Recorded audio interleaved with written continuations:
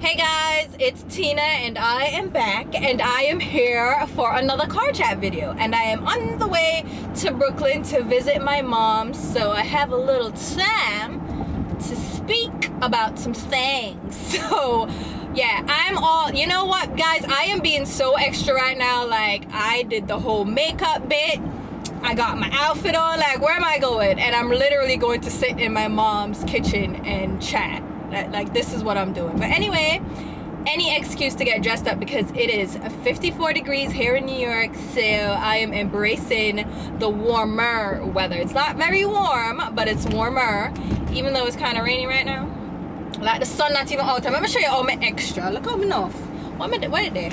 I'm gonna take out the glasses, the sunglasses. Like, I was like, I'm gonna have my Ray-Bans on. Like, I'm being extra for no reason. Samir, watch out now. Where am I going? I am going nowhere. So, you know, sometimes you just want to be extra, but I'm not big on being extra. I even did this get ready with me video with this look, and I took the lashes off because I was like, I am not wearing lashes to see my mom, especially since those lashes are not the most comfortable. I just had to stop to get my little beverage of choice. Some people ask me what it is that I get at Dunkin' Donuts. I get a medium iced caramel latte with half and half and whipped cream, and I am not one to promote the gluttony, so I really shouldn't be having this because it's a lot of sugar and just way too many calories, but it's so delicious. I do have to cut it out though because I'm trying to lose some weight.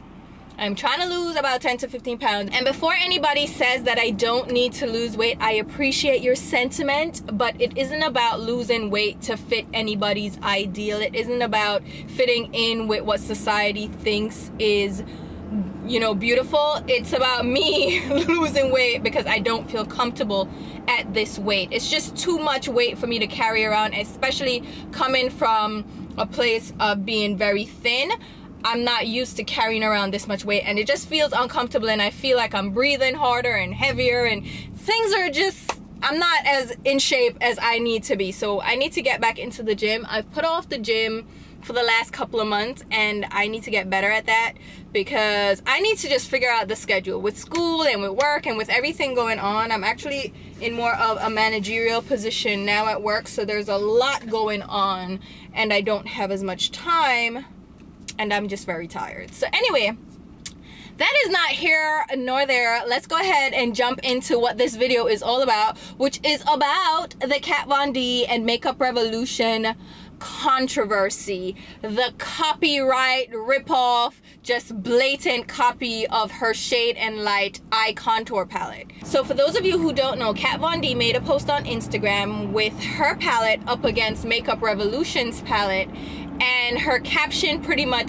read something like, they're riding on her coattails because they outright copied her palette. And she is not at all wrong as far as I'm concerned, but a lot of people were upset about her posting that and upset at what she said in her caption. They were saying that she was unprofessional, she didn't need to drag them like that, it was unnecessary, she shouldn't have done it, and to me, she was well within her rights. It was fully justified for her to make that post. So I'm gonna put up a little screenshot of her palette versus the Makeup Revolution palette. Now, Makeup Revolution is a relatively new brand in the game as far as popularity. It just recently started gaining some traction and is now available online on Ulta.com and in some Ulta stores. In fact, I found it in my local Ulta store, and that's how I got introduced to this brand. I've heard about it on different YouTube channels. You know, you see them use certain palettes, certain products, but I've never actually seen the brand myself in person. So a few months ago, I did find the brand in my local Ulta, and I purchased a few products, quite a few products from them. Their eyeshadow palettes, their blushes, their lip products, and I've been really enjoying quite a few of those products. In fact, some of them made it to my favorite section. Like, their matte blushes are so great, they're so smooth, and they're so inexpensive. And that's the draw of the brand. It's very inexpensive. You're talking about $7 for an eyeshadow palette, $5 for a blush, $5 for a lip gloss. Like, their products are generally in the $5 and $7 range, and they do have some larger palettes that are $15, and they're on sale all the time for buy one get one 50% off. So of course there's a huge draw because they're inexpensive alternatives to higher end brands. And for the most part, that's great because not everybody has the money to spend on higher end brands and these medium range brands that are available at Sephora and these department stores. Not everybody wants to spend as much money as some of us do on makeup. So of course it's great to have these alternatives and drugstore brands available to us, right? Now the big issue with this brand is that they didn't take inspiration from Kat Von D. They didn't just see her Shade and Light Eye Contour palette and say, oh, an all matte neutral palette that is very popular, it's selling out, it's a hit with consumers, let's go ahead and create a cheaper alternative for customers. No, they went ahead and outright copied her palette, from the actual shade selection to the layout of the palette, down to the very name of the palette. Now, Kat Von D's palette is the Shade and Light Eye Contour palette, and I don't know if she's copyrighted that Shade and Light name. Probably she hasn't, but it's the Shade and Light Eye Contour palette, and she has the Shade and Light Contour palette, which is for your face. She has her little contour quads as well. So it's a very popular item in her lineup. Makeup Revolution's palette is called the Ultra Eye Contour Light and Shade palette. Do we see what they did there? They literally interchanged two words, swapped them around, and now they're the Light Eye Shade and Contour palette versus the Shade and Light Eye Contour palette. Like, it's so obvious, it's so blatant that it's an outright copy and ripoff of Kat Von D's palette. They didn't even try to hide it. And I would be very insulted if I was Kat Von D as well. I would be very upset, and that's why I think she has every right. And she also followed up her Instagram post with a YouTube video on her YouTube channel where she spoke about why she was upset, and she spoke about what goes into the whole process of creating her palettes and her products, and the amount of work that's involved, just formulating the products, testing out the products, selecting the shades, making sure they work, finding the correct formula, doing the artwork, because she does her artwork. But I think most people aren't aware that she's more involved than just the artwork. She does far more. She is behind the whole creative process. She does the layout of the eyeshadows. She puts the quads together. Specifically for the Shade and Light palette, it's 4 quads. So she has an arrangement of 3 larger eyeshadows at the top, which are your main base shades. You'll probably use them the most for blend and transition and such. And then she has 3 contour shades at the bottom that you can use now to shape the eye with add-in depth, and they're arranged by neutral, warm, and cool tones, so you know exactly what quad to go to. Of course, you can mix and do whatever you want to do with the shades, but the thing about creating a palette is, yeah, you can create beautiful shades all you want, but if it's not cohesive and it doesn't make sense and the shades don't go together and don't mesh, then like it's a useless palette because nothing really goes together. You don't know what eye look to create, and a lot of people do need that help to create eye looks. So anyway, she went into her video, you know, just talking about how she feels ripped off. Like, Makeup Revolution didn't go out and take inspiration, make their own palette, and put the work in that she did. Instead, they just outright copied her, and it undermines her creative process. It undermines her product. And she did mention the price as well, that she would love to create products that were just really cheap and really accessible to everyone, and she's creating a product at the best price point that she has without sacrificing quality, you know what I mean? And I do think most of her products are at a good price point, and they are quality products. So I get exactly what she's saying. I do agree with her completely. And the thing about it is, dupes and copies of products are nothing new in the makeup industry, and a lot of people were saying that as well, like why she's so upset. There are dupes everywhere. This was not simply a dupe. let's be realistic here. It's very hard to be original these days in the makeup industry. It's so saturated. There's so many products out there. There's so many shades out there, so many brands, that it's hard to just be original, bring out something innovative that no one else has, right? And matte eyeshadow palettes, Kat Von D didn't start matte eyeshadow palettes. There are matte eyeshadow palettes all over the place. Urban Decay has an Ultimate Basics, Naked Ultimate Basics palette that's an all matte palette, but that's all their own. VIXIA has their Neutral Matte palette.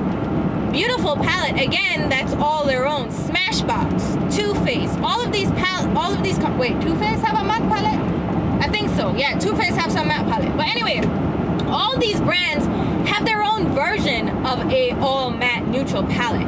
There are some similar shades, but they don't outright copy each other, and they put their own creative twist on it, right? Their layout, the packaging, the whole deal is different. It's never a full-on copy of somebody else's product. And that's the takeaway. You're always going to have crossover products. You're always going to have products that are similar to others on the market, similar concepts. But the thing is to use your own formulation. Makeup Revolution is, of course, using their own formulation. But use your own formulation, use your own creativity, use your own layout, use your own packaging.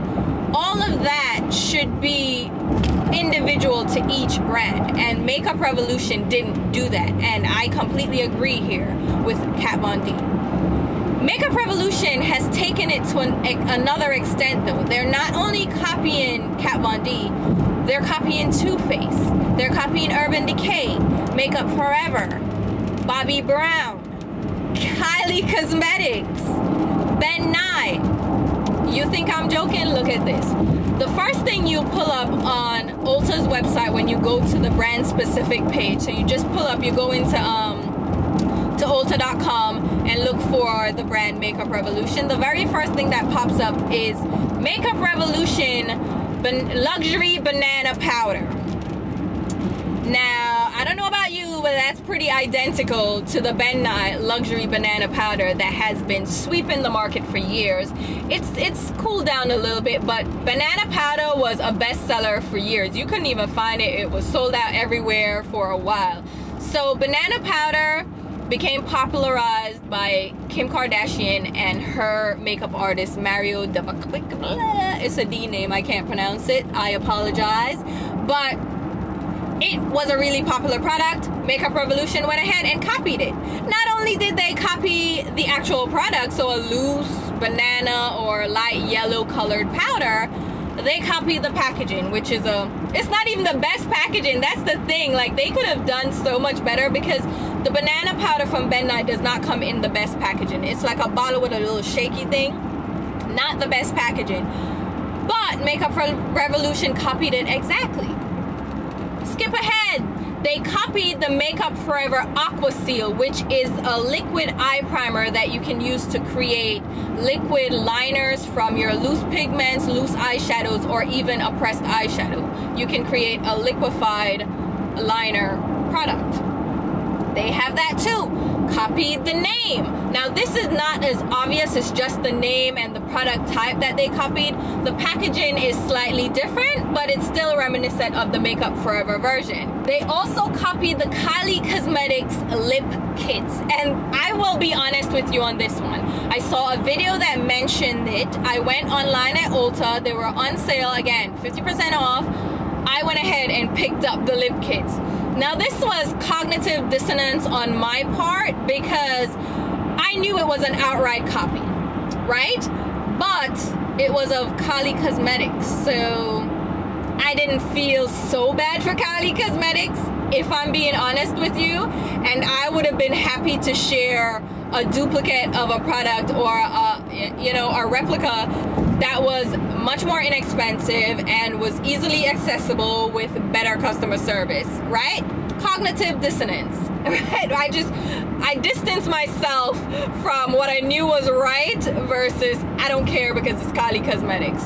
But when the Kat Von D fiasco started, I was like, hold up, this is really not right. I knew it wasn't right, but now it really hit home like, yo, this is not right. So they did that with the Kat Von D Shade and Light palette, right? They also copied the Bobbi Brown shimmer bricks, which are one of Bobbi Brown's most popular products. I mean, her shimmer bricks, everybody knows and loves her shimmer bricks, right? So they outright copied Bobbi Brown's shimmer bricks, where they have 5 different stripes of the varying colors. You can mix them and apply them to the cheeks. Really beautiful highlight shades. Bobbi Brown has made a killing off of these shimmer bricks, and people love the shimmer bricks. Makeup Revolution came along and said, ha, we're gonna do the same thing. And they named their product Vivid Shimmer Brick. Blatant copy again, same layout. The packaging is different because theirs is in a clear compact. Fine. But the brand that they have copied the most, the one that they have just outright just decided that they're gonna model their company after, or model all their products after, is Too Faced Cosmetics. Which makes sense that Kat Von D is even more outraged because she is friends with the CEO of Too Faced Cosmetics, right? So they did chocolate, I think it's like they twisted the name. The thing is too, they copied like Urban Decay and Too Faced and merged the concepts together. So they have like a naked chocolate palette or a chocolate Vice palette. So you know the Vice palettes, those are Urban Decay all the way. They have Vice 1, 2. Every year they release a new Vice palette. They have their naked palettes, which were kind of the kickoff to neutral palettes. They were not the first one to make neutral palettes. Let's be clear about that. But I think they were the first ones to really popularize the concept. And many people jumped on the bandwagon and are making their own neutral palettes. So Urban Decay is not the first, but I think they're the ones that really brought it to the consumer base and really made it popular. So it's signature Urban Decay, naked palettes, Vice palettes. The chocolate palettes from Too Faced, that's their signature. That's one of their best sellers. And those palettes are some of my favorites from Too Faced. They outright copied the chocolate bar palettes and cleverly mixed in the name with Urban Decay, but used the chocolate bar packaging. So that metal tin packaging with the raised chocolate little cut, like it looks like an actual chocolate bar. They actually copied that outright.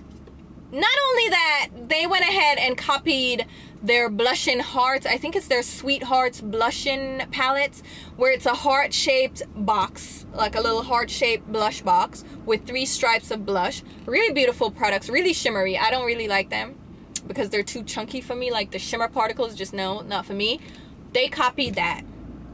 Not only did they copy the blush version, they copied the bronzer, they did highlights. Like, they outright copied the shape of the box, everything, the stripes, everything from Too Faced. It's just ridiculous to me because, like I said, I have Makeup Revolution products that I love. And I thought they could have been successful on their own merit, from their own products, from their own vault. Their own vault of creativity. They could have created their own products and been just fine. Maybe they weren't really ramped up in popularity yet because, you know, it takes some time. If you don't have like a breakout viral product, it takes some time to get popular and really ramp up your profit margin from your products, right? So I guess this is their cheap and easy way out. It's very tacky, and the thing about it is I don't know how to feel, because this is not the first time a company has tried to ride the coattails of another larger company. Let's not forget, some of our brands out here now that are really popular started out riding the coattails of very popular brands. Sigma Cosmetics, Sigma brushes. You've heard of Sigma, right? It's a popular social media famous brand. It was made popular on YouTube, and the first place I heard about it was Makeup by Tiffany D. They did collaborations with popular influencers back in the day. They brought them all to Paris and did the most, right? They started out by copying MAC cosmetic brushes. Yes, remember when they outright just said, oh, So MAC has their 217 eyeshadow blending brush. That's one of the most popular eyeshadow brushes from MAC. Sigma went ahead and said it's an SS217. So you could easily know which brush copies the one from MAC, right? Which one matches up. They also copied the 239. It's the SS239. That's how they started their brand, claiming to have cheaper alternatives to MAC brushes. They were the same design, but they were cheaper, and you could just get your hands on a whole set for like $80, whatever it was. It was just a really cheap brush line when it started out, and MAC brushes are very expensive. So of course, a lot of people were intrigued. A lot of influencers are affiliates from Sigma, and it's not hard to be an affiliate. They just invite you, you join, you get a link to their website and a discount code. I am actually a Sigma affiliate, believe it or not. They reached out to me. I don't push Sigma, I don't talk about it, but I do have a code to Sigma brushes. I don't even think I put the code in my description box, but I am on their affiliate program. But a lot of influencers support Sigma, and that's how they started, by copying MAC Cosmetics and copying them outright, like copying the design of the brush, the shape of the brush, the bristles of the brush, and even the number system of the brush.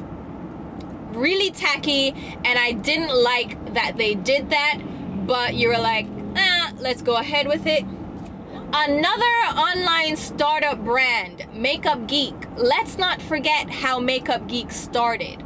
Makeup Geek started out with her online store by selling samples of MAC pigments. Now back in the day, MAC pigments were like a big thing. They were in the large jars and you couldn't go through that. So a lot of people would buy the large MAC pigments and sell 1/4 teaspoons of them in little sample size jars, because you didn't need that much, right? And you could really make a profit off of these little MAC jars. Marlena from Makeup Geek used to sell these 1/4 teaspoons of pigment on her website. Let me give you some history, but in case you don't know how the brand started. That's how she started. She was selling loose pigments, just like Lime Crime. Lime Crime was selling loose pigments. That's how a lot of these brands started back in the day. Elevated, she said, hey, wait a minute. I can really start my own company, make my own cosmetics, and you know, I already have an audience. Let's go for it. So she started making eyeshadows. Guess who she decided to copy with her eyeshadows? You guessed it, MAC Cosmetics. So when a lot of people want to give MAC hate and talk about MAC this and MAC that, MAC Cosmetics was the pioneer.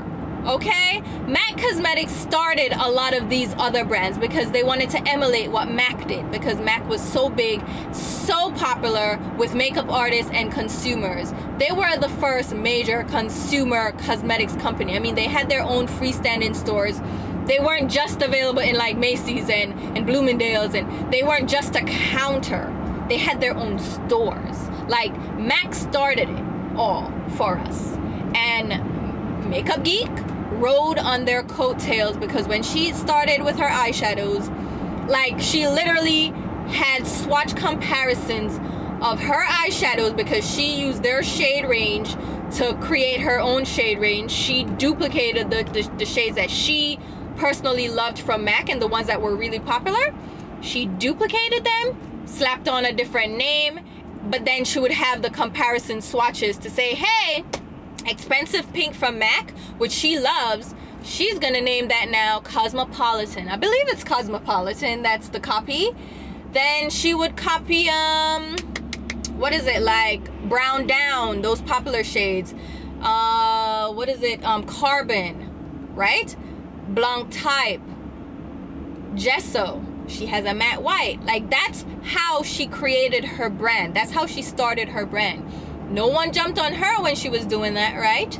And that's why I am torn. On one hand, I think it's outright wrong for a brand to copy another brand's product, not even attempt to cover it up or attempt to put their own twist on it, just outright copy it down to the friggin' name and the shades. But I have purchased from brands that have done that, that started out on that. You know what I mean? Makeup Geek, I have tons of products from Makeup Geek, and I didn't just forfeit buying from her brand. I didn't boycott her brand because she started on the coattails of MAC Cosmetics. I didn't abandon Sigma Cosmetics either because they copied the MAC brushes. So you know what I mean? It's, if I'm gonna really put a foot down and say, oh, it's wrong what Makeup Revolution is doing, I'm not gonna support Makeup Revolution, then I shouldn't be supporting Makeup Geek or Sigma Cosmetics or any other brand that even thinks about copying another brand, right? But I am not in a place where I'm just running around being bitter about everything and trying to find an issue in everything and boycotting every single thing that I see. I should just boycott this whole traffic right here, right now, right? Like, I can't run around just looking for the next thing to happen and the next brand to boy. I can't. I don't have the energy for it, and I really do like some of the Makeup Revolution products. I do. I can't even pretend I don't. And I won't purchase the copies. You know what? Allow me to tell you now. I'm a copied, I buy the Kylie Cosmetic lip kit. And I'm interested in the shimmer bricks. I'm not gonna lie. I am so interested in the shimmer bricks. Does that make me a hypocrite? What do you guys think? I don't think it makes me a hypocrite because, like I said, I have Makeup Geek products and Sigma, and guess who they copied? MAC Cosmetics. But do we hate MAC Cosmetics so much, or we think they're so big that we can overlook that? Because if we're gonna call a spade, let's go ahead and boycott all the other brands, right? Right? Am I reaching with this? Because I don't think I am. I feel like if we're gonna do it, let's do it. But I'm not there. I am not there. I don't feel that strongly about it, but I do know that I won't rush out to buy the dupes, even though I'm a bit curious. I'm not gonna lie to you, I'm curious. I might try them out. Oh my god, I'm so bad. What do you guys think? I want to know what you guys think, because dupes are nothing new. Copies are nothing new. And the thing about a dupe is dupes all started on the concept of finding an alternative product from another brand that is a similar formula, similar shade, that pretty much replicates a very popular product. And it didn't necessarily mean that the product had to be less expensive. It could just be from another brand. Like if you love MAC Cosmetics but you wanted a full-on cruelty-free brand, so you look for duplicates in Urban Decay. Urban Decay is a little bit pricier, but they're cruelty-free and they're vegan products, so maybe that's what you were looking for, a dupe color in another brand that's vegan or cruelty-free, something that aligns with your views, you know, your standpoint. And then with YouTube and social media, dupes kind of transformed into finding a cheaper product that was the same shade, similar formula. It's not going to be the same formula, but it's a similar formula. So it transformed into that, trying to find cheaper alternatives. So say for instance you found a Kat Von D product, Too Faced product, Urban Decay product, but you wanted a cheaper alternative and you found one from ColourPop, Color Rain, Makeup Geek, from the drugstore. That's what it evolved into. But I don't know, like, what do you guys think? How do you guys feel? Because right now I'm like, I could be on either side. That's how wishy-washy I am on this, because honestly, I'm not giving up the blushes from Makeup Revolution that I love. I love their blushes, and I do want to try out their shimmer bricks because I feel like they're gonna be beautiful and they're very cheap. And I don't use highlighter enough to justify the high price point sometimes. So you see, I'm gonna mix up and I wanna think. Let me know I wanna think. I wanna feel about the thing. And yeah. Leave comments below. I'd love to hear what your thoughts are and we'll have a discussion. Alright guys, I'll talk to you soon. Bye. And that's the thing, I don't want anyone to put me on this activist pedestal and assign me as their personal social media, cosmetics, world issues activist. I don't want that role. I don't want that position. I don't want that pressure. So please don't do that. Someone on my St. Patrick's Day makeup tutorial, which is literally a green eyeshadow makeup tutorial. I was inspired by a Makeup Geek pigment that I got that was a bright vivid green, and I'm like, this is a perfect eyeshadow. And I'm like, oh crap, Mardi Gras and St. Patrick's Day is coming up. Let me go ahead and just name it the St. Patrick. No, somebody in the comments, like I said to me, said, oh, she is very sad that a black woman is celebrating St. Patrick's Day. And I'm like, yo, really? Oh, I must go look up something about the pygmies and something and see if I still want to celebrate it. And I'm like, listen. And I was very straightforward in my comment. I was not rude. I was like, listen, please don't assign me as an activist, okay? That I need to stand up for the things you believe in. I didn't ask for that. I don't know you like that. Please fall back, right? And she gonna tell me, said, she can't. She finds it hilarious that I don't support Jeffree Star Cosmetics and Z Palette, but I support St. Patrick's Day. Like, listen, you need to call up NASA, because with your reach, we could have gotten to Mars a long time ago, because how far up your ass did you reach for that? How do these things align, match up? Like, one of these things is not like the other. My girl, you gotta tell me, said Jeffree Star, who is an outright nasty ass person, to his customers and his whole persona I don't appreciate, so I don't support him. And Z Palette, who went on a social media attack against people who didn't agree with the price of their newest product, you're gonna align that with St. Patrick's Day? Like, what? Like, are you serious? Like, this is, what? What are you doing, sweetie? What's going on? What's going on in your life? What's wrong? What's wrong? Cause my whole thing is, it's not all or nothing for me. I don't have to be upset and outraged about every freaking thing. And I said to her, I'm like, oh, so you don't celebrate St. Patrick's Day, so then you don't celebrate Christmas, Halloween, Thanksgiving, Valentine's Day, this day, the next day. You can't celebrate none of that. Independence Day, no, you can't celebrate none of that, because what about the history behind it? Are you thinking about that? Or is just St. Patrick's Day bother you? What, like, and she's like, oh, well, I'm informed about the things that I celebrate, so, oh, okay, oh, do you want a high five? Do you want a round of applause? Good for you. Come out of my comments with your fucker then. Come out of it. Don't make me rude to you, my girl. Like, what? And I wasn't even rude. I was ready to, I was like, you know what? Jesus bless me another day, because of course I have that money here. Don't come to me with your foolishness. It's foolishness. I am not your personally assigned activist. Like, anything you're outraged about, I should be outraged about and I should be bitter about. No.